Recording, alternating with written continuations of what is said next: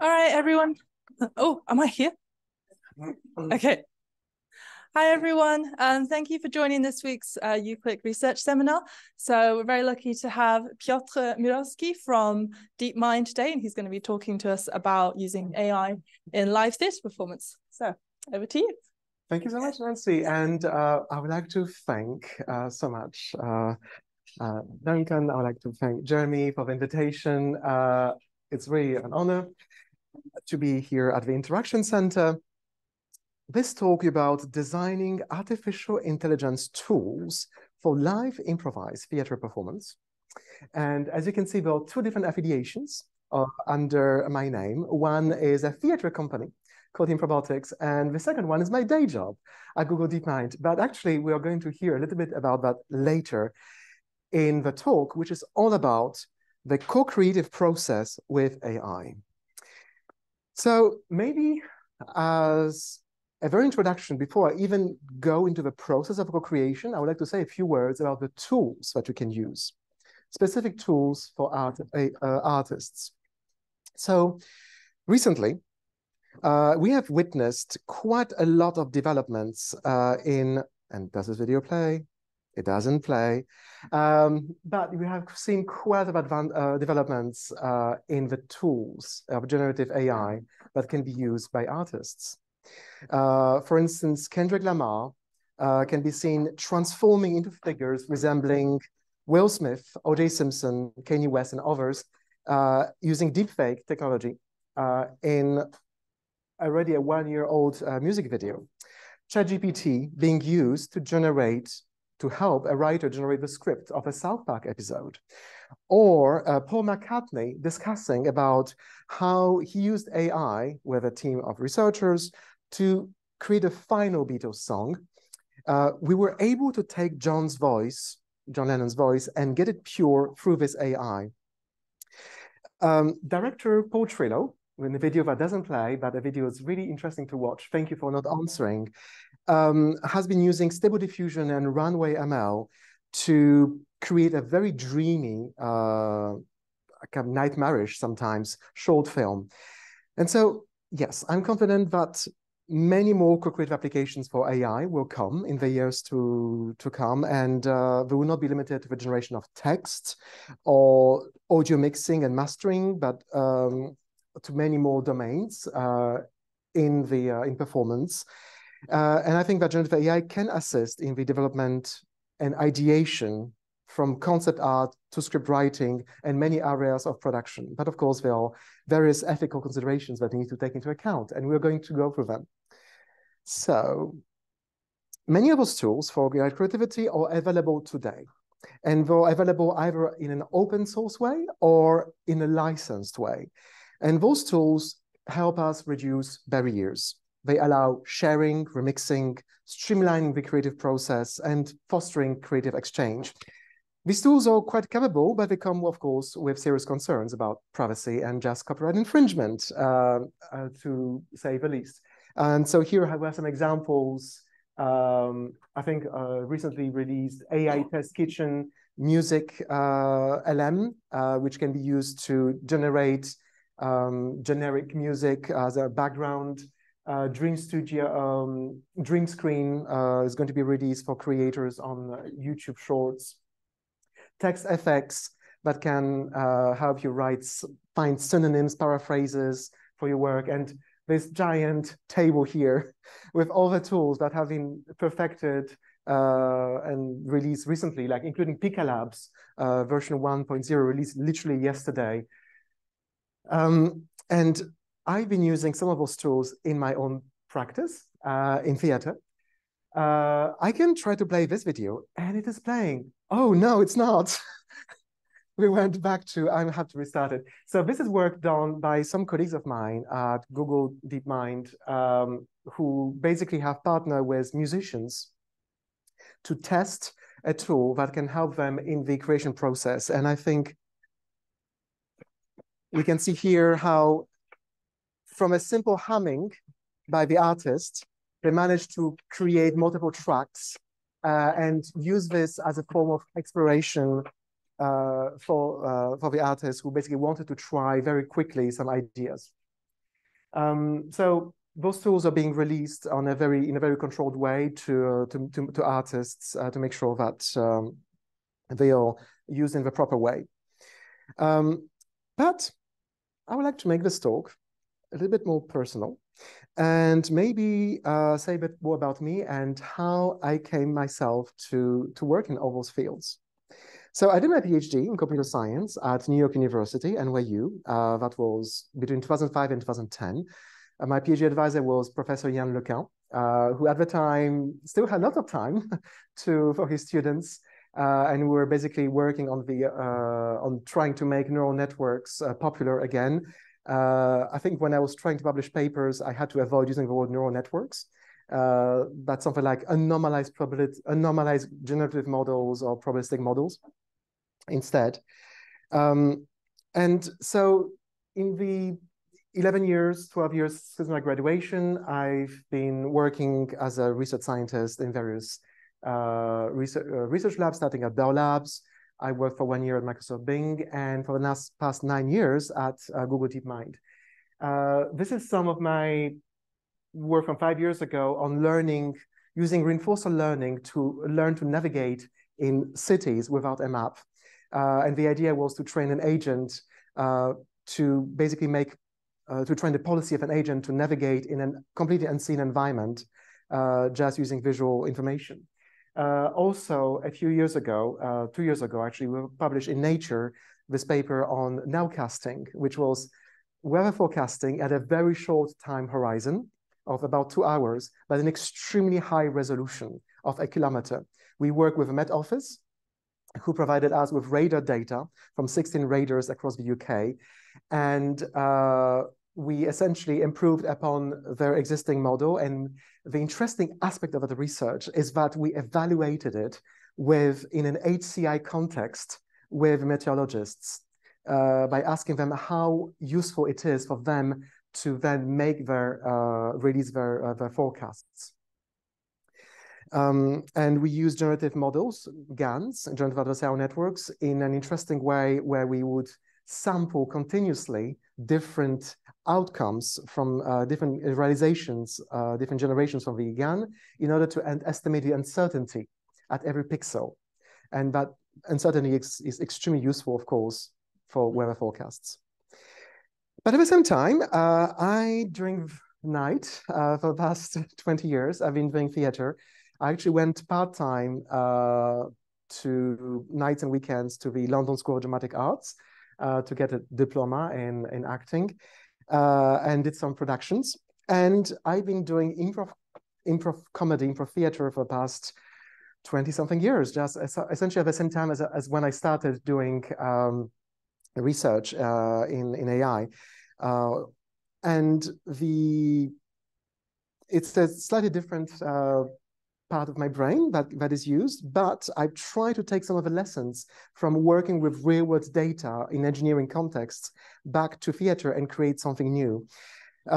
So I realized that live performance can really become a test bed for co-creating with artists in the same way as we try and experiment in a lab setting.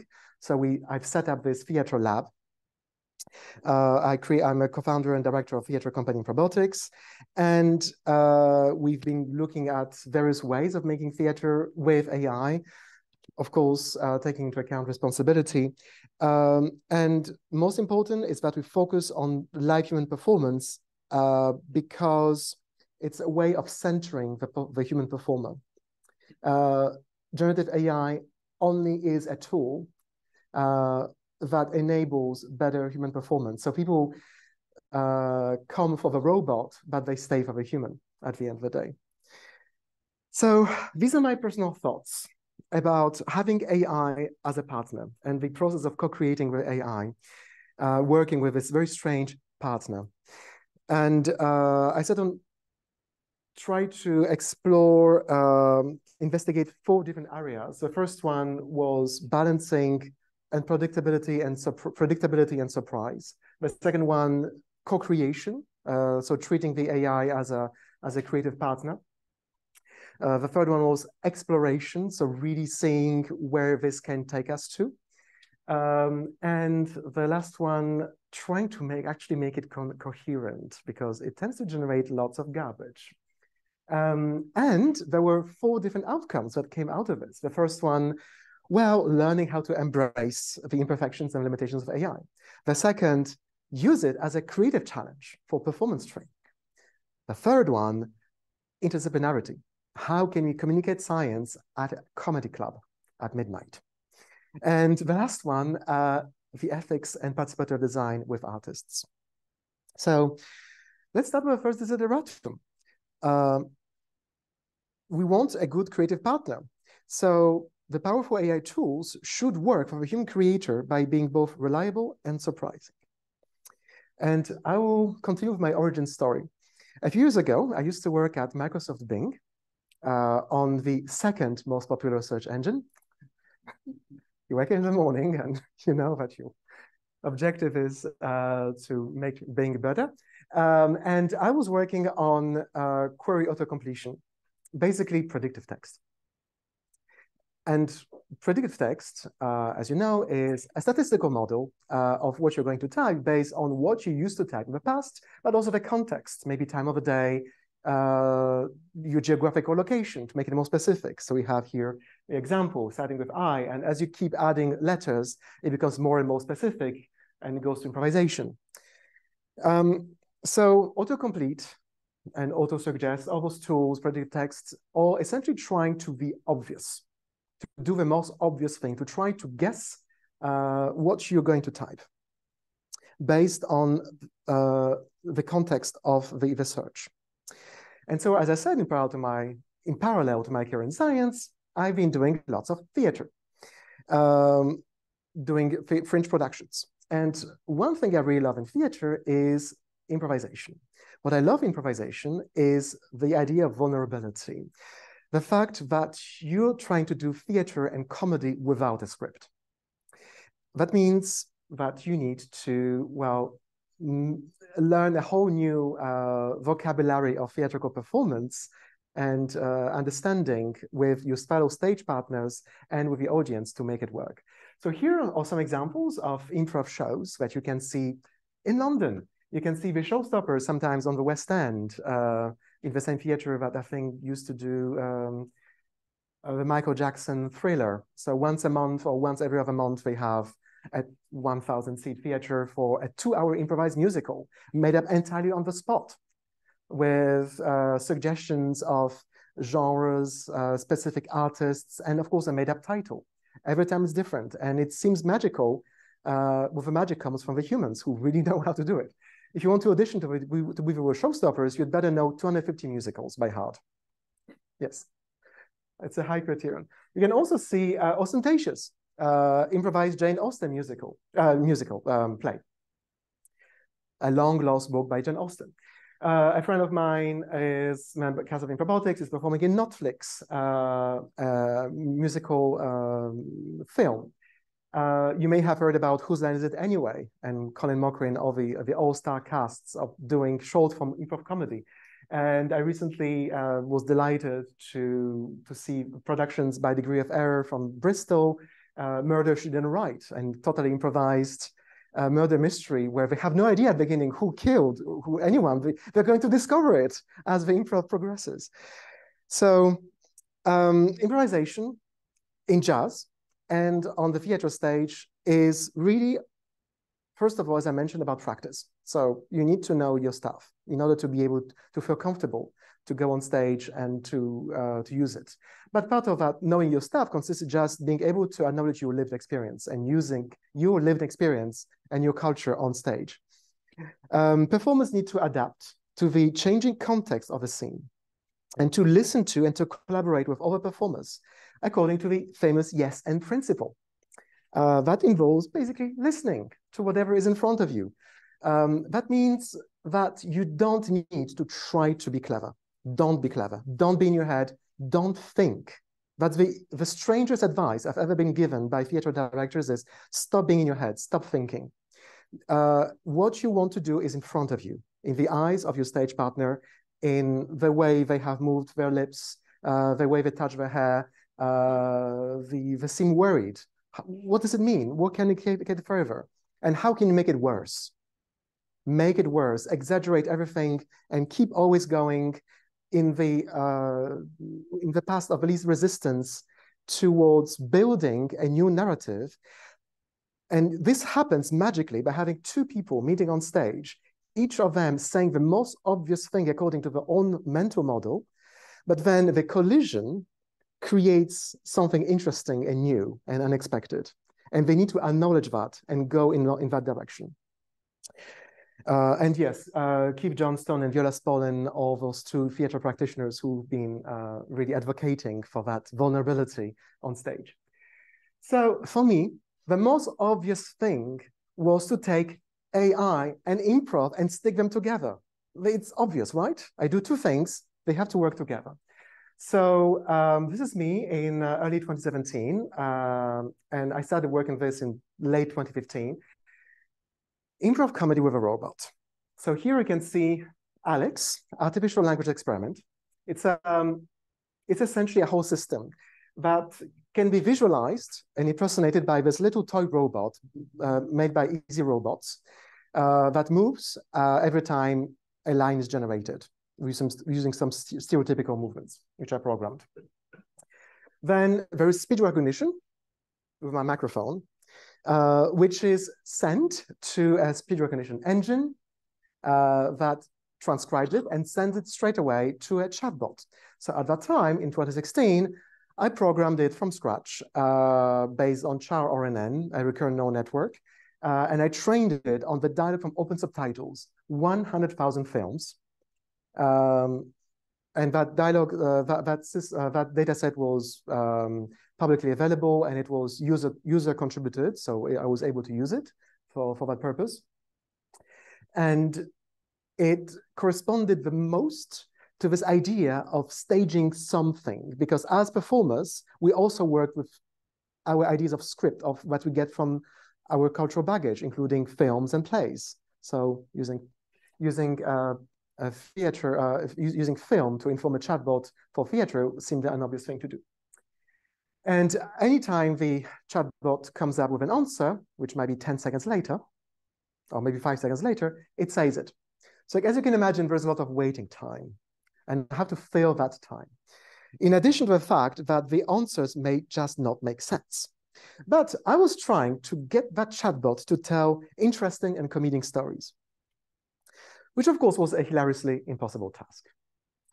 The AI at the time would keep generating absurd nonsense. The language model would hallucinate, a word we keep using today, overusing actually, because it's not sentient. And my task became to embrace the imperfections and limitations of AI. So what I had essentially built was a glorified AI version of an exquisite corpse, that game of the surrealists. And of course, I was not the only one to notice this. There had been a breakthrough in 2015 in language models, with char RNN being made available and people managing to train it on large corpora of text. And that has prompted theater and movie directors to start to try using them to write lyrics for a song, like in the musical Beyond the Fence, produced on the West End, work done by Simon Colton and Benjamin Till and Evan Taylor, a large cast of creatives. Or Sandspring, released again in 2016, where the whole script was generated by an RNN. In both cases, it didn't make sense. It's the director, it's the actors who gave it meaning. And they had a lot of work to do to give it meaning. So they embedded meaning and subtext. And then models, of course, kept improving. GPT-2 was released. We all remember how it would bring down the civilization, according to some press articles. And then GPT-3 came, and they were used, for instance, by my friend, partner Gunther Lösel in his play Beyond Human, or by theater in Prague, who celebrated the centenary of the play Or You Are by Karel Čapek, where the word robot originated, by co-writing a play with GPT-2. And then GPT-3 was used for creating short films, like by Camera AI, or even staging the play AI at the Young Vic in 2021 by Jennifer Tang and Nina Siegel. So they all embraced the limitation of AI. But the second, and probably the most important aspect of working with AI as a tool is co-creation. And so here I would like to acknowledge Corey Matthewson, whom I met in the process of developing Alex, my stage partner. So Corey is a like-minded researcher in AI and robotics, living in Canada. At the time, he was doing a PhD in robotics, and he was also doing improv comedy, and he did a show in Edmonton in 2016. So he wrote about this, he blogged about it. I wrote him an email, very long email apparently, according to him, thousands of words. And immediately we connected. He took a plane, he traveled to London, and we schemed, we plotted what to do next. So we started working together remotely. We became friends. So his motivation is that good improvisers look good on stage, but the best improvisers make the other person look good on stage. And that is this additional aspect of co-creation in improv, which is it's not about yourself, it's about the show. So Corey wanted to apply that principle to AI, to make AI look good, make him look good on stage, and also to make the AI look good on stage, which of course was a hilariously impossible task. And we started performing together in 2017 remotely. We did this transatlantic artificial intelligence improv comedy show simultaneously in 2 theaters in London and in Portland, Oregon, 8 time zones apart, so we thought, with 2 AIs, 2 robots, and 2 live audiences. Until the day before the show, we realized that there is a week in the year where the daylight saving time is not aligned between North America and Europe. Can you move the show by 1 hour? No, I can't. I can't either. Well, I have a wedding rehearsal scheduled half an hour into the slot. Oh, okay. Well, we're going to make it work anyway. So we started the show with somewhat low expectations, I guess, but the show had to go on. Of course, he had to move his show 1 hour earlier. 1 hour later, actually. And there was no audience because of that. So the robot literally crushed and burned. It fell on the stage. There was smoke coming out of a robot, of the servos. And then we had 15 minutes to get in because a previous troupe overrun in London. So that means we didn't have time to adjust microphone levels. So speech recognition didn't work. So the chatbot was not responding. And that's the day when the photographer came. So you can see me sweating. But also the reviewer came. She wrote 2 stars, chaotic, never work with robots.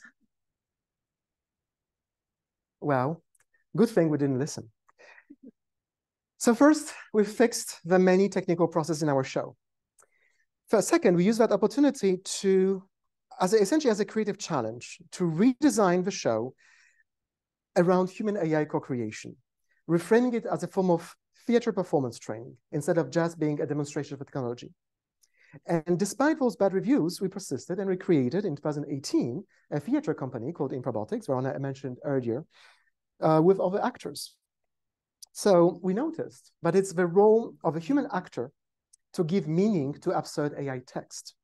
So in our theatrical troupe, we decided to perform a live Turing test.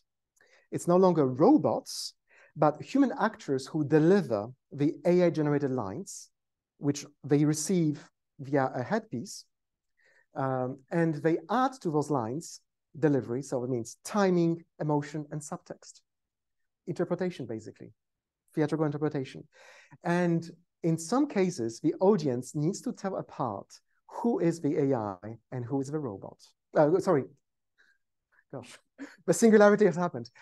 Who is the AI and who is the human? But of course, we do it in a very ethical way. So we tell ahead of time we're going to run a Turing test. You don't try to induce the audience into error. And so to increase the quality of the AI-generated dialogue, the human controllers manually curate the lines produced by the chatbot.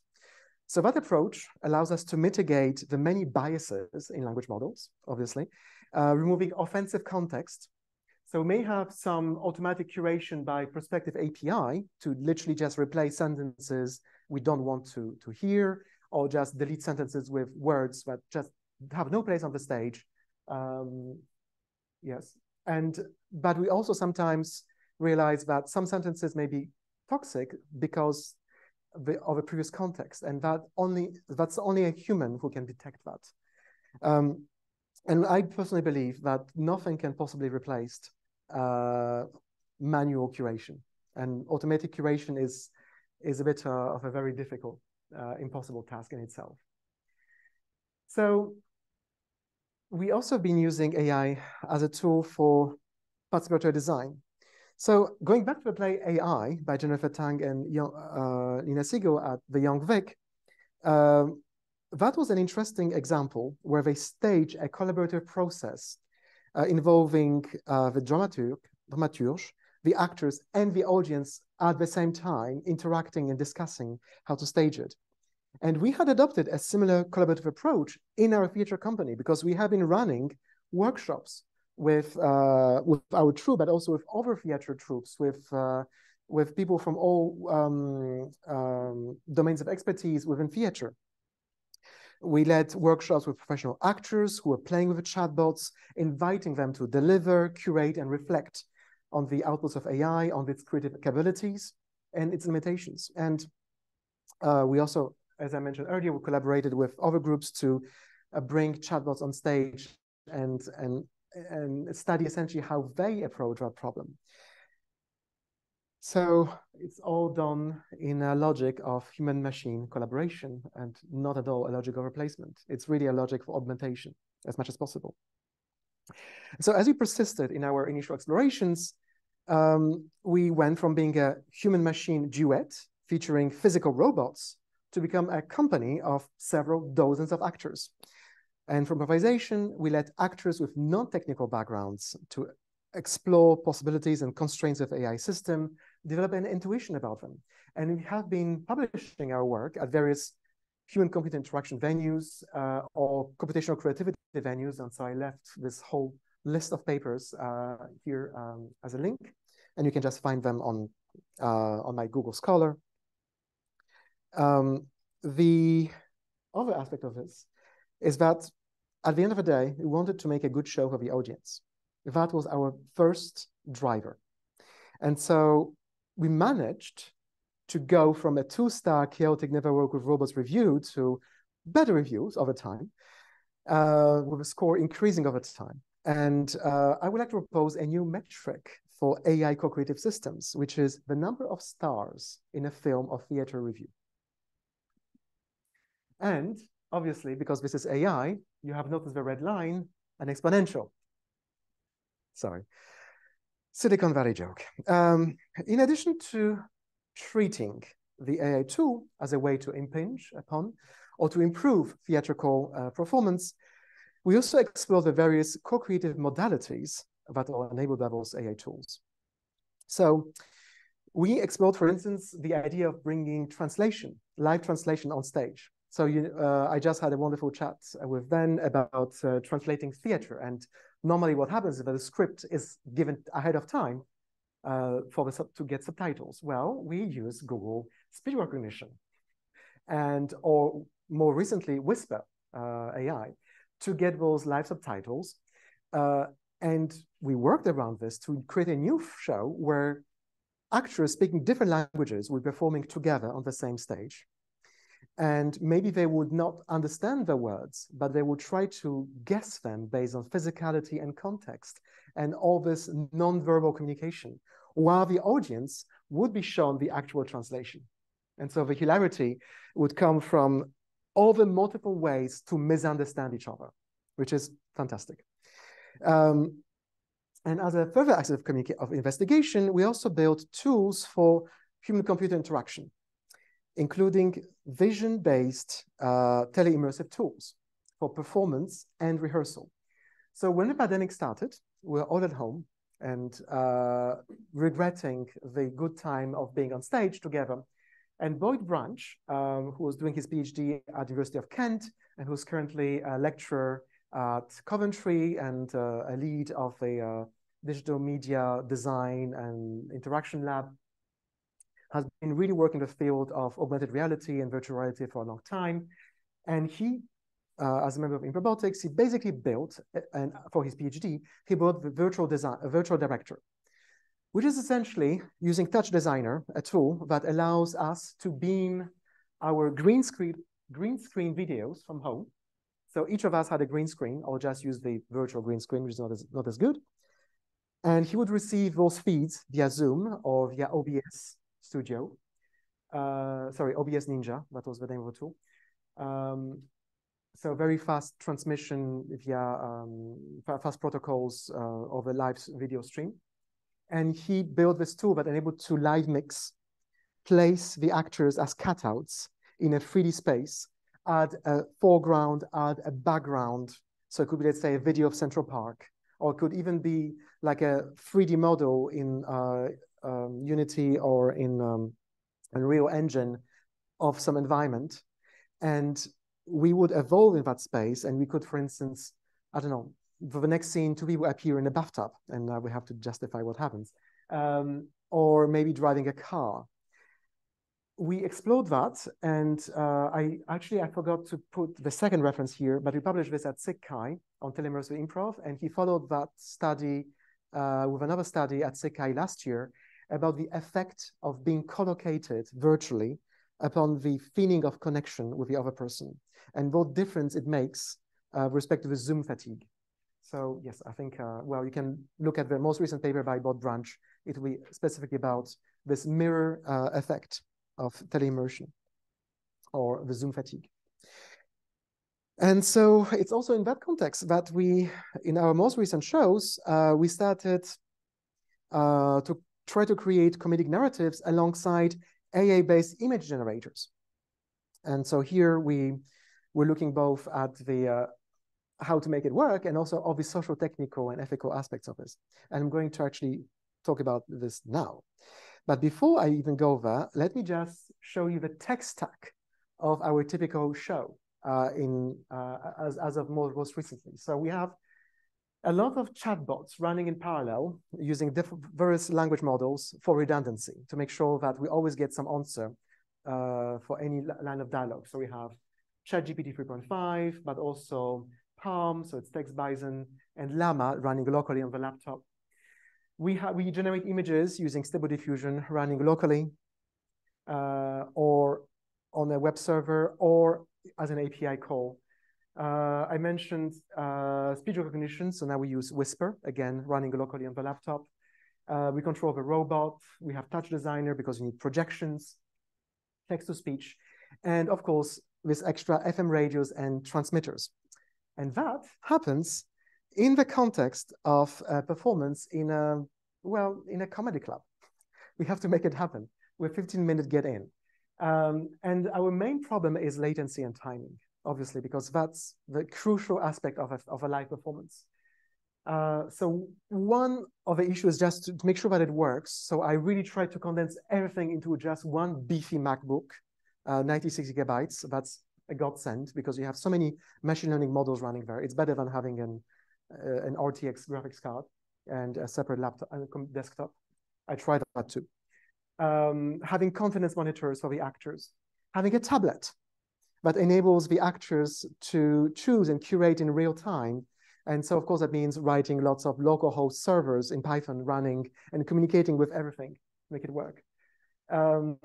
Projectors, USB mics, the easiest to set up, just plug and play, plays a mic on stage. Given that we have typically 15 minutes before a show, and that includes warming up and letting the audience in. And then we need to get the tech out as fast as possible before the next show. So going back to specifically the image generation. Well, since 2015, image generation has progressed quite a lot. So it was initially an uncanny curiosity. It became a detailed reduction of reality, thanks to generative adversarial networks, known mostly for artistic style transfer. And that gave rise to text-guided diffusion-based generators, which are trained on billions of caption images. And that allows to have realistic image generation in seconds. And the impact of these algorithms went from being a niche exploration of a glitch aesthetic by a handful of visual artists like Memo Acton, to standard image editing tools by visual artists, as well as sometimes mainstream and commodified artistic ready-mades. And we decided to use these text-to-image generators as tool in our interaction. I'm going to skip video. And our inspiration comes from essentially PowerPoint karaoke or improvised TED Talks, something that Corey Mathewson himself was involved with. So in that context, the game is that the slides are generated or made ahead of time by somebody who's not the same person who's going to present it. So the presenter discovers the slides live, and they have to react to those slides and to justify everything that is shown, irrespective of how absurd it is and how incongruous it may be. And make it happen as if it was exactly what they meant to say. And so comedy derives from the wit of the actors who adapt to the suggestions while essentially keeping a coherent narrative. Okay, let's keep the multiverse arbitration. And so in the first version of our show, when we were still during the pandemic working remotely, we are doing teleimmersive online performances. We essentially used those image generators as pseudo art, abstract art generators, and then we projected on a virtual painter's easel, letting the improvisers and the audiences see the image as it was being generated, as if it were actually made by the performer.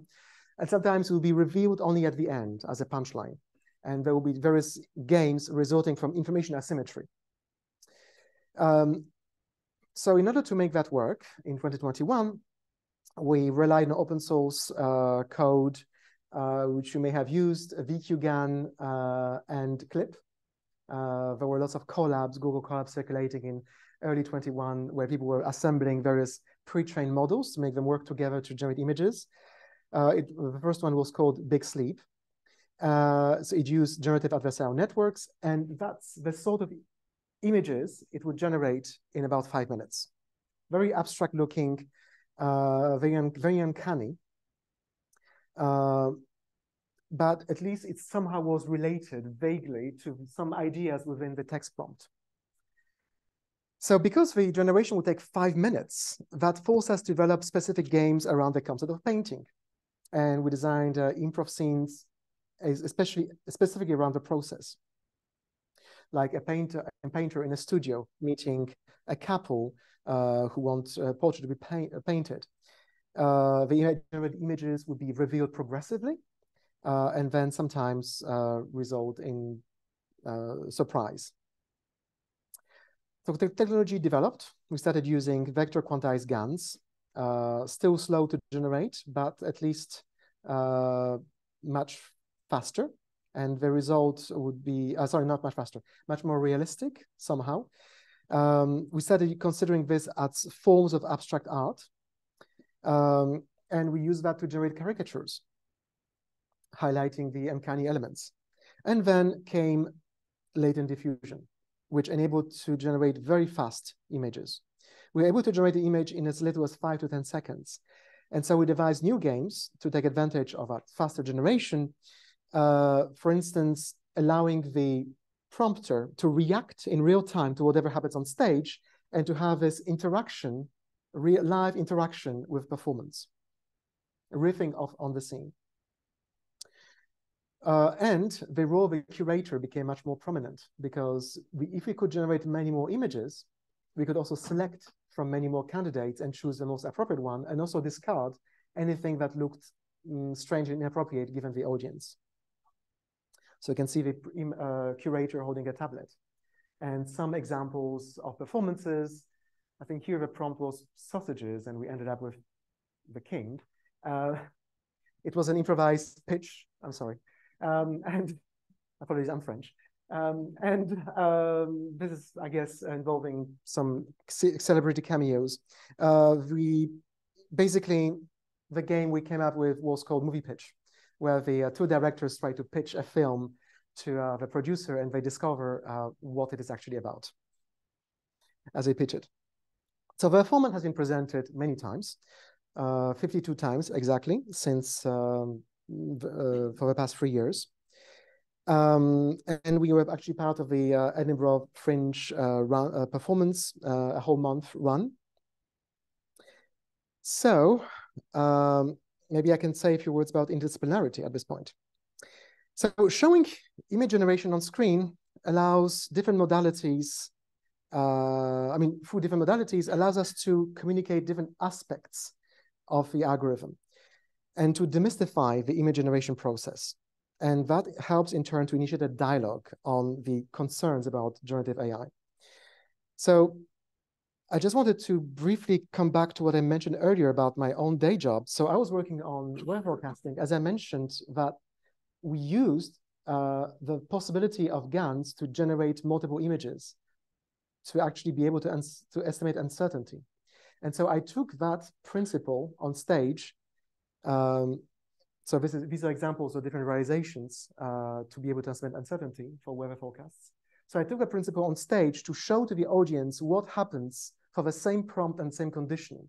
This is our poster, which is made using Stable Diffusion and ControlNet and Dream Booth. So basically, we fine-tune Stable Diffusion on our headshots. We do it on our own desktop.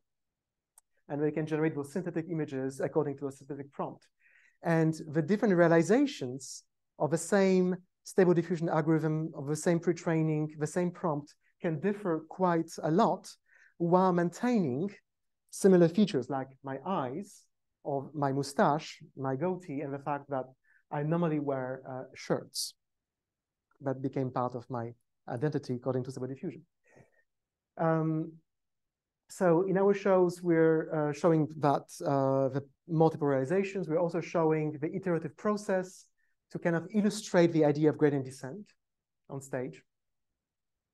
And we explicitly addressed the issues of plagiarism, copyright infringement, and the fact that this can result in misappropriation of creative work and cannibalization of creative economies, literally by making it part of our introduction.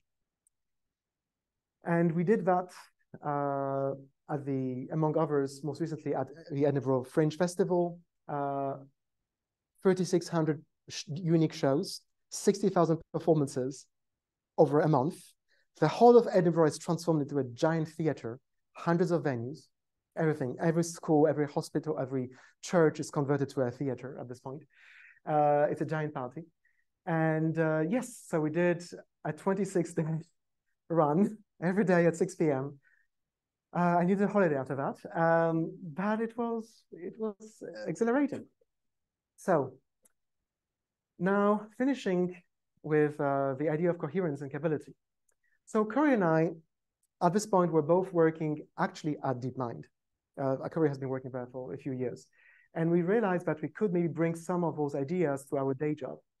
And specifically, we looked into the limitations of language models for predicting next word. And so one of the problems that we observed is that they tended to generate inconsistent, incoherent text. And that's something we noticed 2 years ago. And we tried to improve upon that.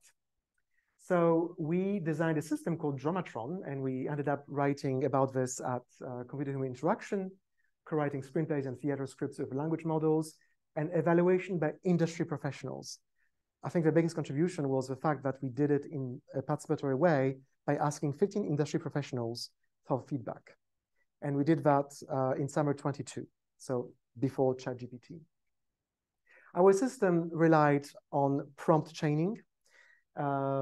So we would start from a log line that would generate different elements, including lists of characters, lists of plot points, location descriptions. So you probably have become used to that if you have used LangChain and all those GPT tools that allow you to generate something, take the output, and then feed it back and iterate on that. So our system was essentially based on this, with some additional rewriting by the artist. And we looked at how to structure the storytelling. We investigated the various narrative structures, from the Freytag pyramid to the hero journey. Of course, we paid attention to the fact that all of those structures are typically Western. There are many different ways of telling a story. We designed a tool using a collab that we presented to artists, and that's available today if you want to use it, that allows this interactive rewriting.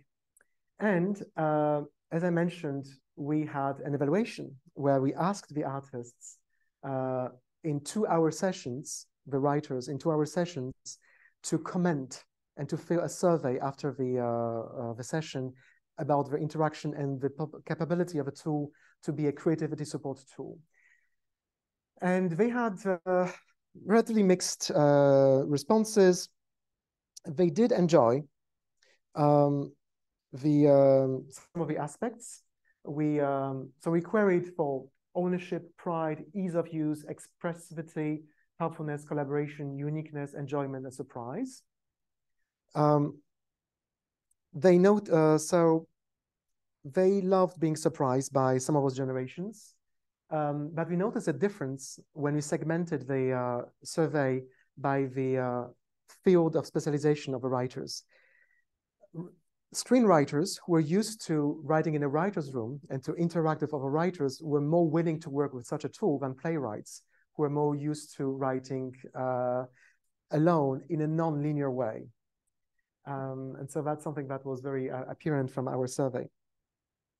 And when we looked at the qualitative evaluation, based on the interviews during the discussions, the positive aspects that came up were inspiration, word building, because you generate multiple choices and you can essentially populate with ideas, expand upon your original idea and populate the world in which you're writing,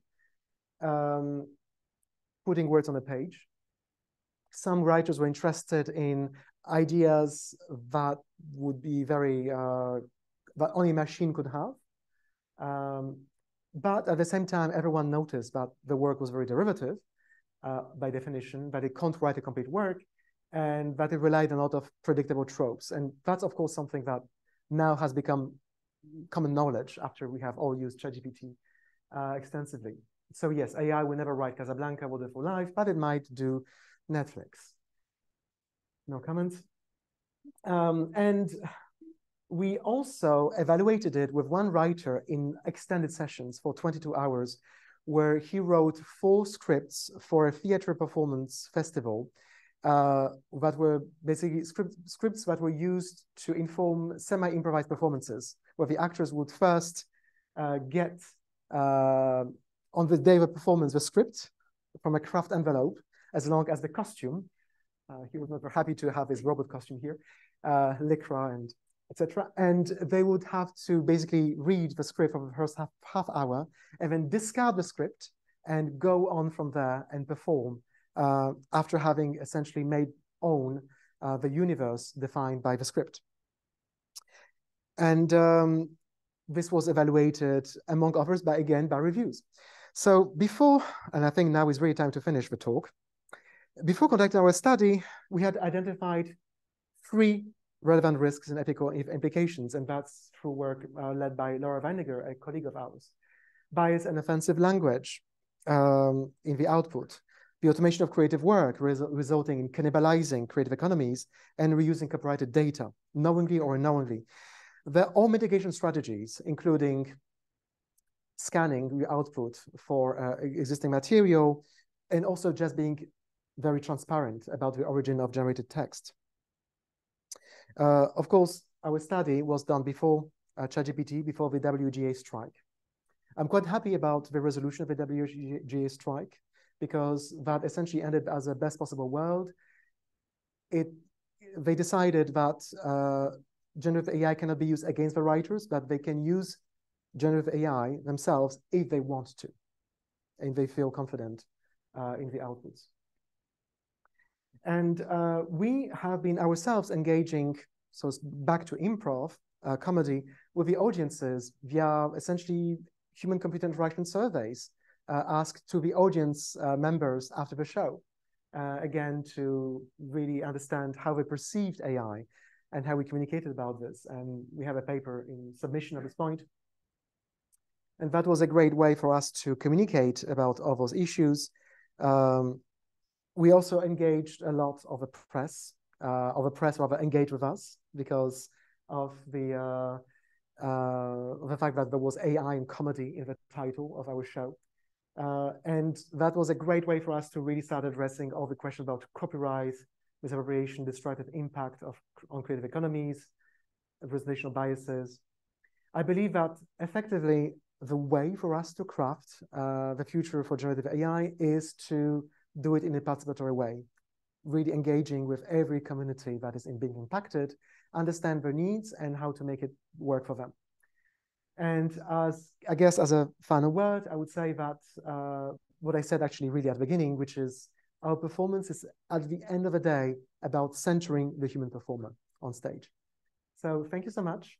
This is the list of all my collaborators from Improbotics, the leaders of the various teams and groups we have, and from our paper. And I'm here to answer questions. Thank you.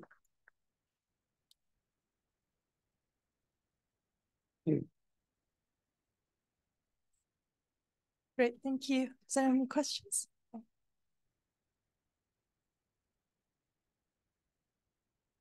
Hi, Enrico Costanza. Thank you so much. Very inspiring. Lots of food for thought. My question goes beyond the talk. I was curious about why you keep the day and night job separate, and if in a sort of ChatGPT prompt style, can you try to answer this thinking about the fact that many in the audience are students who may be thinking about their next steps in the career, and what's your how did your experience get into that?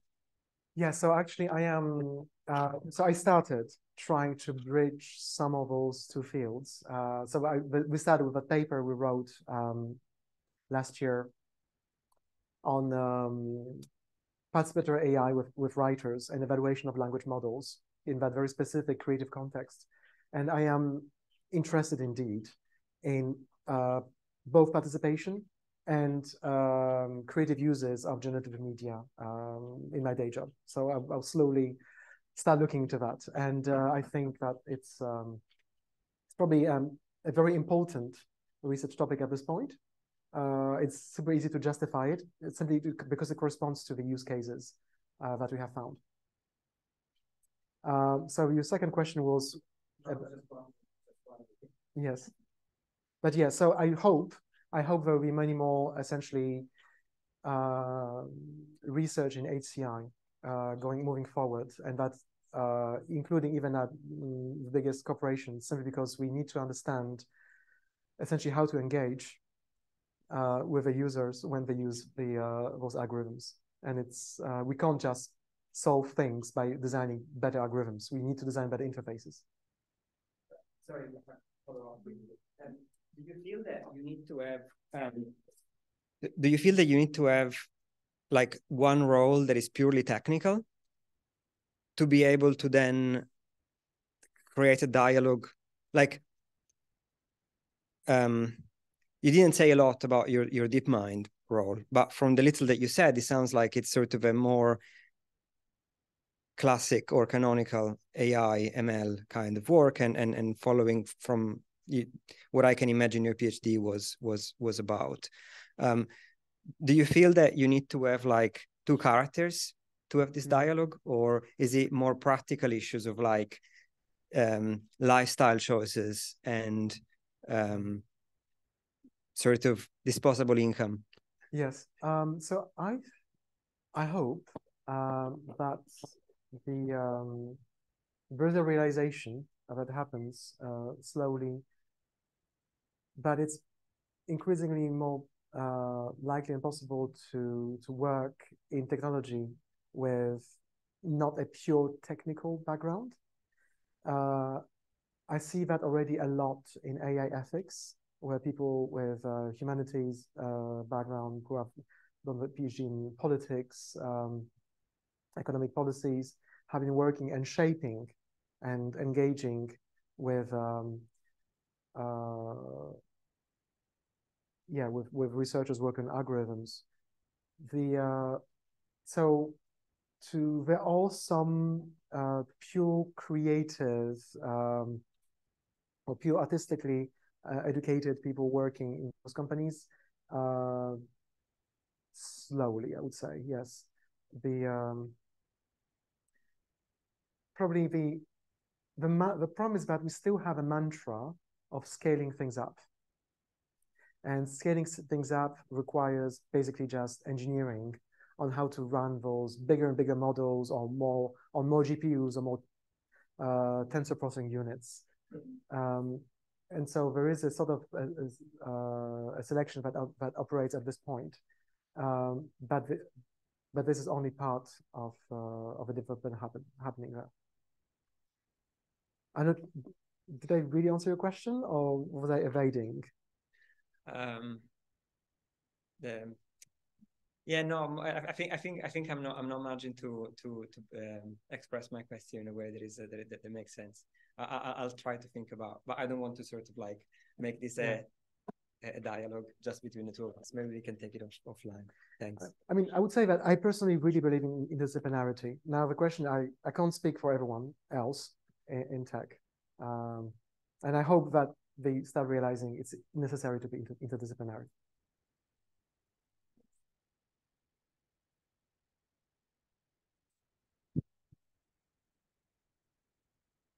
Hi, thank you for the great talk. So I'm going to ask one of those questions that is very sort of, we all see in the media these days, right? Yeah. So a lot of the comedic value and the theatrical value of some of the projects that you explored comes from the gap between what the AI models say and what we interpret or what we think is funny in the gaps, or how they, as these models get better, where do you think this sort of co-creation and collaboration relationship between the human AI is going to lie? Yes, so I think that initially I mentioned very briefly glitch aesthetic, and so that's Mario Klingemann, Anna Ridler, Memo Acton, all those artists who basically find something that is weird and wonky and then go make it worse. they go in that direction. And Luba Elliott, who has curated recently at Unit London an exhibition featuring AI artists working with AI. I had a discussion with her, and she said it's now difficult kind of to curate more recent work because it's closer to photography in a way. And sometimes the process is not obvious. But I would say that maybe it's because what we've seen so far is only just the equivalent of selfies, like using photography to take selfies, which is not interesting per se. And we still, some people have started using, as photographers did, in a creative way to find a new vocabulary. I think photography really took time. I saw this exhibition on Stieglitz, and that was like in the 1920s or something like that. So much after photography. So I see a big use case of AI as providing a draft, a very quick draft. And so here, it's really the scale that is helpful. It doesn't matter that every single one of them is mediocre.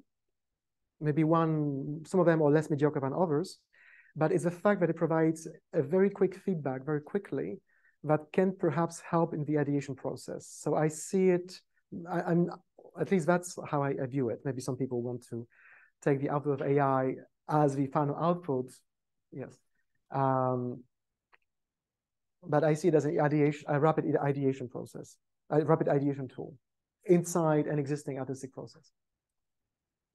Okay, so I think because of the time, we're going to have to wrap up here, but Piotr is still going to be around for chatting afterwards until about 5. So, so I know some people have to head off elsewhere. But yeah, can we have another round of applause, please? Thank